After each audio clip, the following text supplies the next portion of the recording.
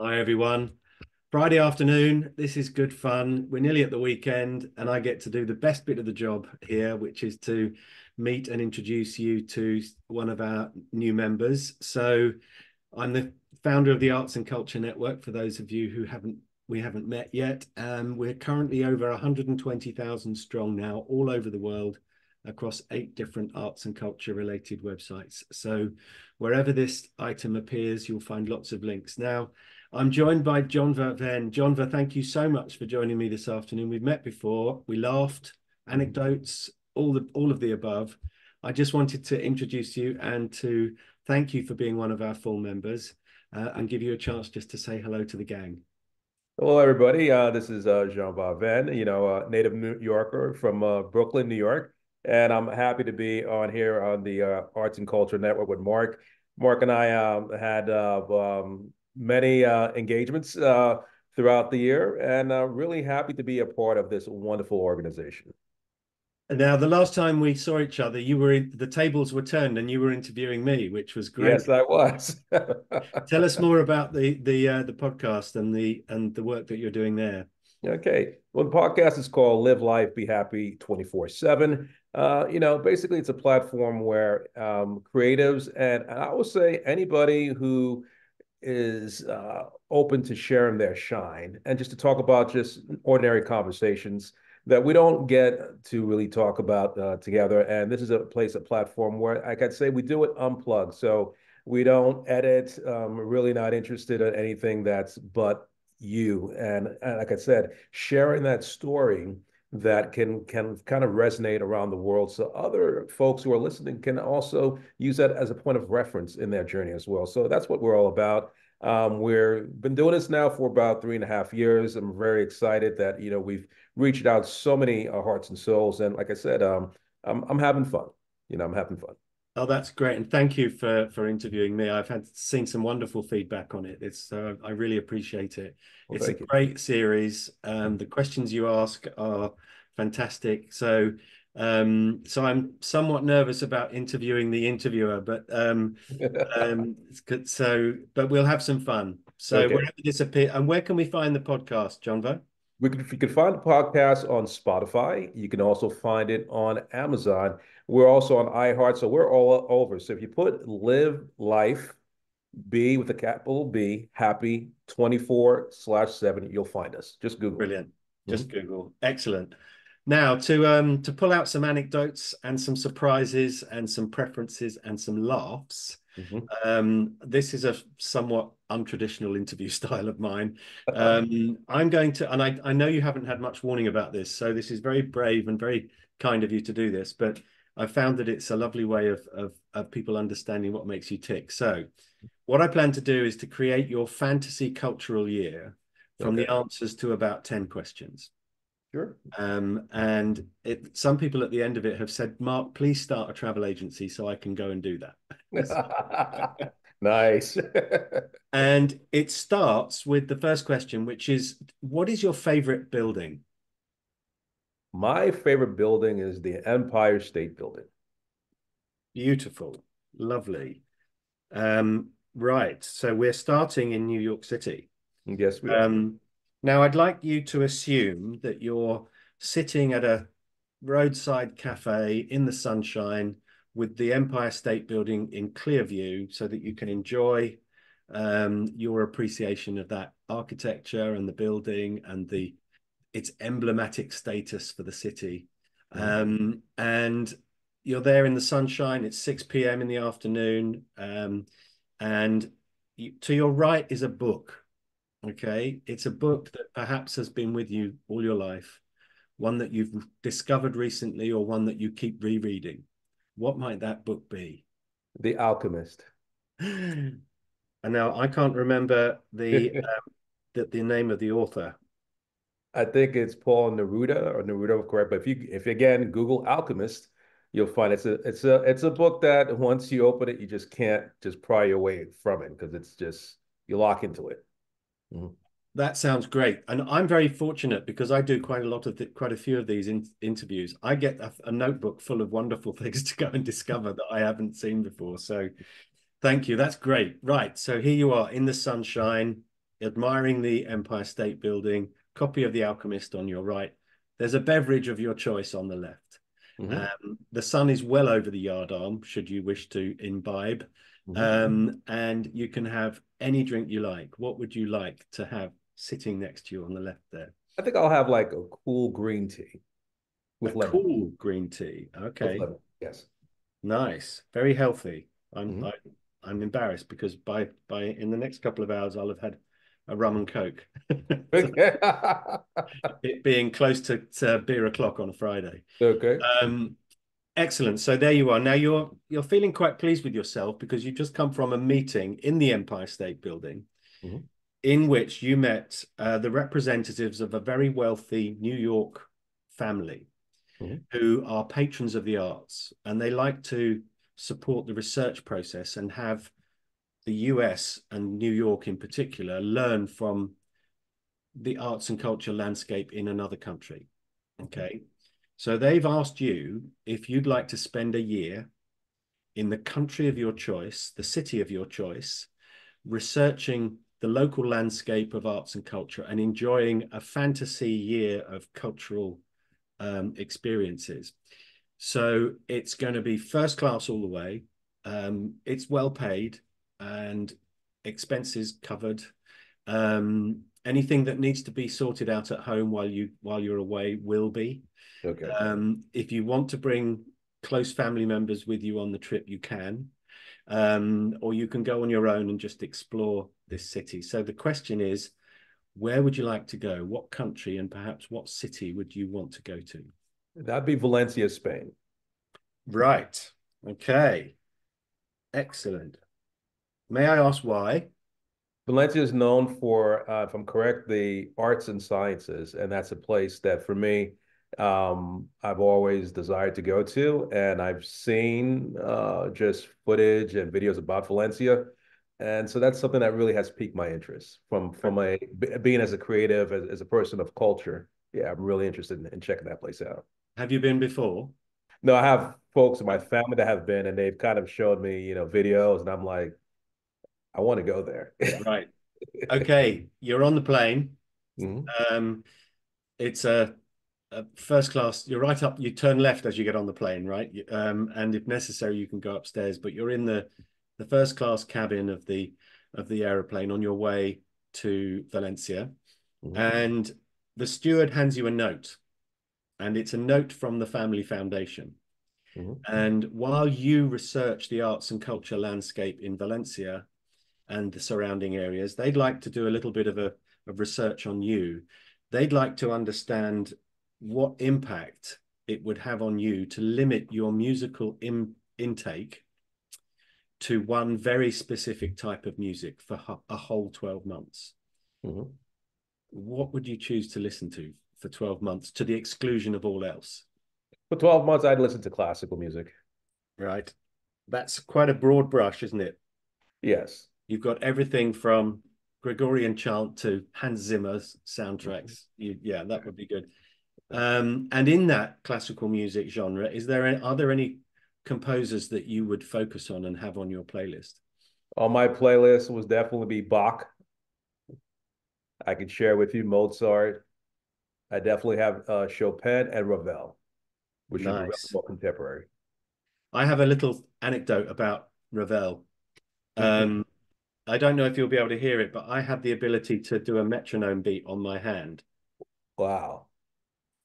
All And right. we were when I was at music college, we were playing L'Heure Espagnole, which is a piece by Ravel, and in it the instructions on the score are to set 8 metronomes at different speeds.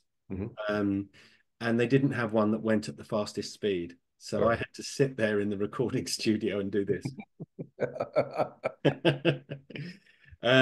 Excellent. There we go. So you arrive in Valencia, and the Family Foundation have arranged for some lovely young people to help you get settled in the city.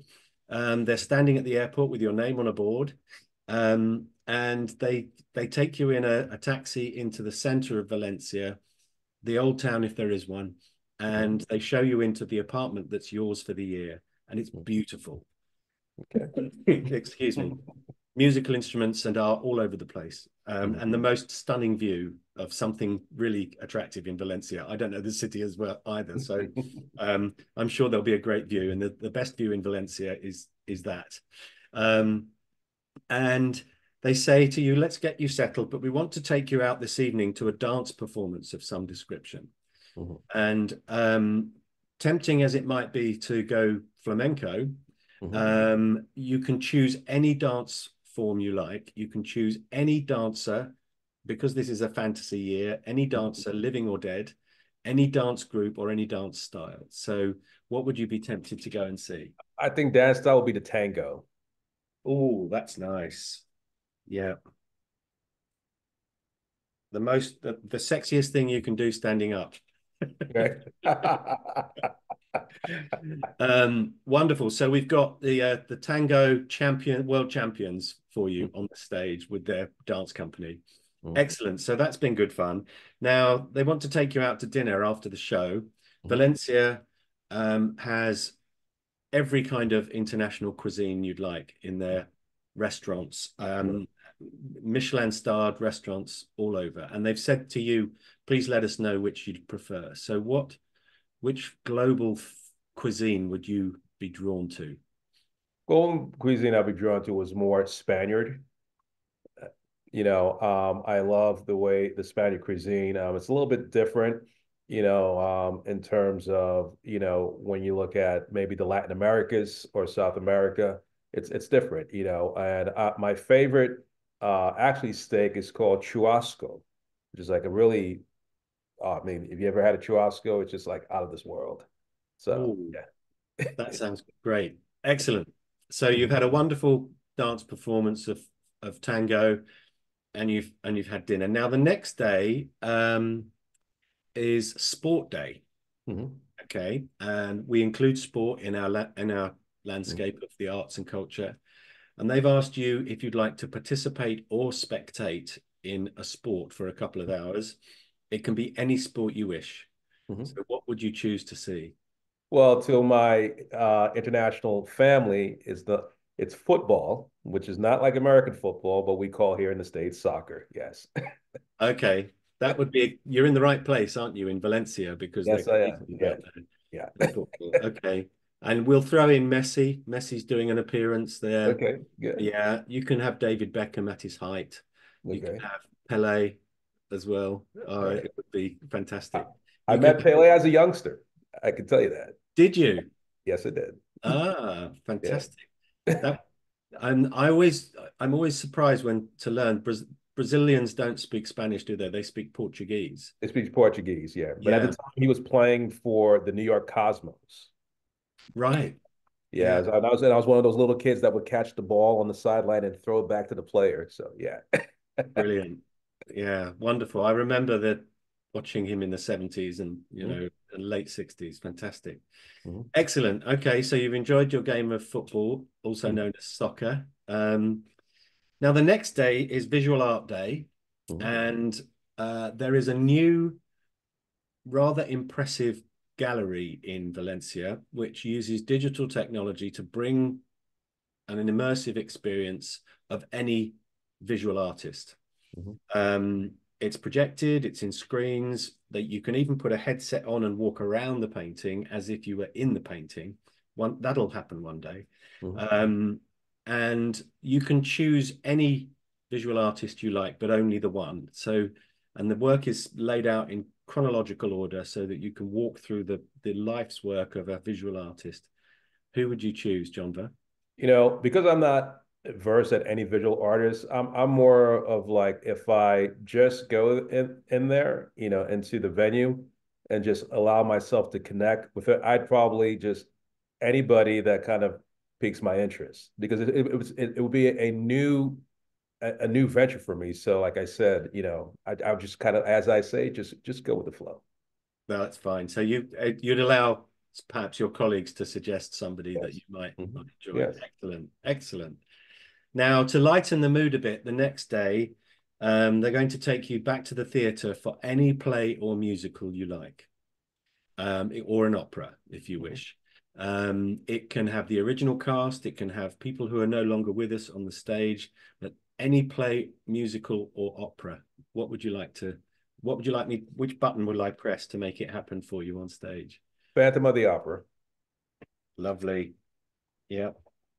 Is there anyone particular you'd like in the lead roles? No one in particular, but the music is just amazing. I'm what captured me when I first saw it was the music. Yeah. Yeah. There is a singer, I think she's Scandinavian. She's actually a sort of heavy rock lead singer, but she does the most incredible performance of the Phantom main song. Yeah. I'll try and remember her name while we're chatting. Okay. And excellent. So that's great. So you've done Phantom. Next day is Cinema Day, Mhm. and they have a lovely cinema there with big seats, not close together, tables, drink on tap, anything you'd like to eat. And your colleagues have said, why don't you choose a movie that you love that we may not have seen that you think we'll enjoy? So is there a movie that's been with you all your life? There's a movie that's been with me all my life, and to this very day, I'm so drawn to it. It's Gladiator with Russell Crowe. Anytime Gladiator comes on, I will watch Russell Crowe in that movie. Great. It was epic, you know. It's one of the I'm a huge Hans Zimmer fan who wrote the soundtrack. Right. And it's one of those movies that you look forward to the music as much as anything else. Yeah. Yeah. Some incredible music is written for that. And Interstellar I watch Interstellar for the music, really, Mhm. which is great. Yeah. Excellent. Okay. Wonderful. That's great. You've had your film day. Now, the next day is fun. Mhm. We're calling it Hero Day. And because I can do anything I like with your cultural year, I'm going to book a restaurant in Valencia, a 3-star restaurant in Valencia, Spanish Mhm. food. Um, and you can have 2 hours, a nice leisurely lunch with anyone you want. Anyone want? Okay. Anyone you want, with us or not. Okay. I would say it would be Keanu Reeves. Ooh, that's a nice one. He still rides the underground, doesn't he, or the metro in New Yes, York? yes, he does. And he does all sorts of secret philanthropy, doesn't he? Yes, he does. It's Yeah. absolute a beacon of how to use fame. Mhm. Yeah, love that. Keanu, he'll probably try and get you to do the move from the Matrix, won't he? That's right. I wonder how much limbo dancing he did before they tried to capture that. I know.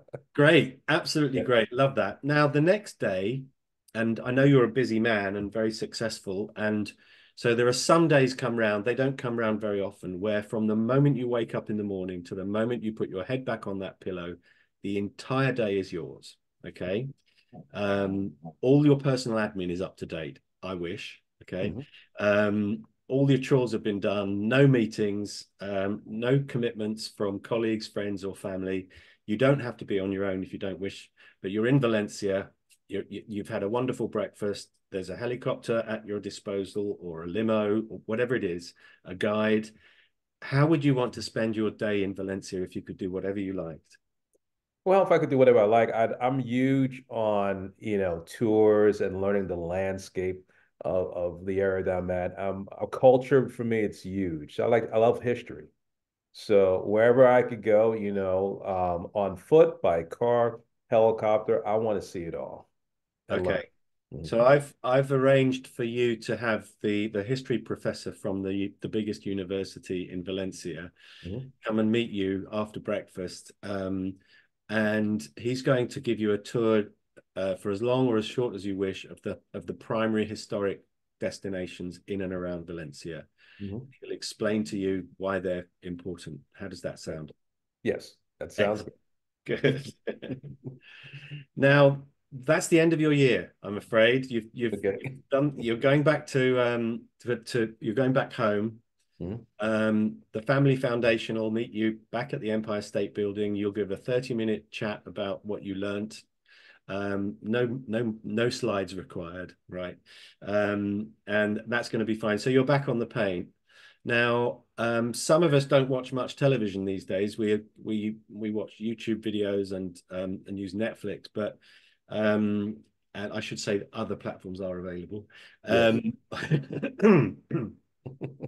But on the way home, you've been given this jukebox, the unlimited jukebox, Mhm. Spotify, basically, Mhm. and we're lifting the ban on other music other than classical music. So, Mhm. what would be the first track you'd want to listen to, not having heard it for a year?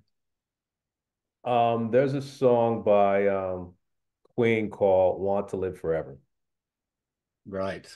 That's yeah, that was poignant, wasn't it? Because Yeah, he died shortly after recording that. right. And they used it for a show called it was a real popular show called Highlander, which was with Adrian Paul, and they used to always use that, and that would be a song "Want to Live Forever" I like to hear. Love that. Yeah, that's a great song. I think I remember watching the video of that, and he was looking really gaunt. Mhm. And it was, retrospectively, it was clear that he really wasn't well. But Right. what a great song, excellent. Um, and so there we go. You're back home. You've had this wonderful year.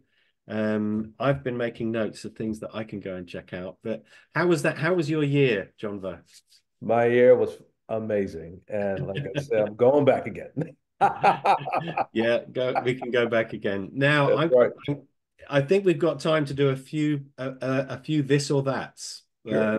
Mhm. which will be good fun. Some of these are experimental, so bear with us. Okay, sure. Um, I'm going to give you two things. You have to choose one. Mhm. Okay. The first one is Taylor Swift singing opera or Pavarotti singing pop. I'm gonna go with Pavarotti singing pop. I think Right. we push the envelope. Accordion or bagpipes. You know what? I like to challenge myself. I'm going with the bagpipes. Nice. um, a hip hop opera or a reggae symphony. I would say reggae symphony. Nice. Let's. um, Fiction to escape reality or non-fiction to try and understand it. Non-fiction to try to understand it. Nice. Picasso or Dali. Picasso, Historical drama or science fiction. historical drama, Action movie or romantic comedy. action movie, Beach vacation or mountain retreat. beach vacation. Excellent. Comedy club or poetry slam. Well, you know what? Let's try something different with the poetry slam. Okay, nice. Um, okay, it gets a bit easier now for a Mhm. while. Tea or coffee? T, Radio or television? radio, Car or motorcycle? car, Sports stadium or concert hall? concert hall, Cat or dog? dog, Test the water or dive in at the deep end? diving at the deep end. Yeah. Orange juice, bits or no bits? Orange juice, Yeah, but pulp or no pulp? no pulp. Right. An hour in a library or an hour in a museum? An hour in a museum. Beethoven or Mozart? Mm. Depends on the mood. You know what? I want to keep the vibes high. Let's go with Mozart. Right. Nice. Shower or bath? Shower. Cooking or being cooked for? Cooking. Shopping online or shopping in store? Shopping in store. Indoors or outdoors? Outdoors. Android or iPhone? Android. Start immediately or wait until the last minute? Start immediately. Oh, you're so not me. um, New York or Los Angeles? Repeat that again, please. New York or Los Angeles? New York. Um, Early morning or late at night? Early morning. Red or white wine? Red wine. Batman or Superman? Mm. Superman. Numbers or words? Words. Rare or well done? Well done. Mild or spicy? Mild. And finally, see the future or change the past? Change the past. Thank you so much, Jonva. You're That was welcome. good fun. That was good fun. So wherever this appears, there'll be a profile about you that my colleague Isabel will write. That'll hit our YouTube. This will hit our YouTube channel. It'll be on the profile about you on the website, and then that's going to be plastered all over our LinkedIn groups where we've just tipped over 3 million views per month. Wow. Congratulations, my friend. Bravo. Thank you so much, Jonva. This has been great fun. Thank you, Mark. Thank you for having me on. Pleasure. All right. Take care now.